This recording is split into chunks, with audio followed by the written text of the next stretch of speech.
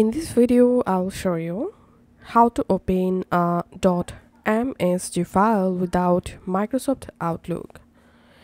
So as you can see, currently I have this message.msg file in my computer, and now I'll show you how to view these without Outlook.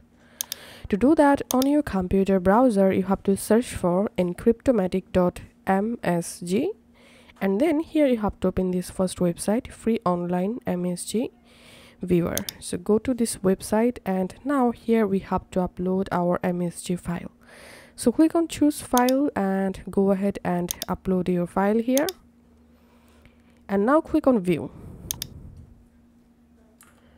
And then here, as you can see, my MSG file here visible. Now I can easily read my file without Outlook.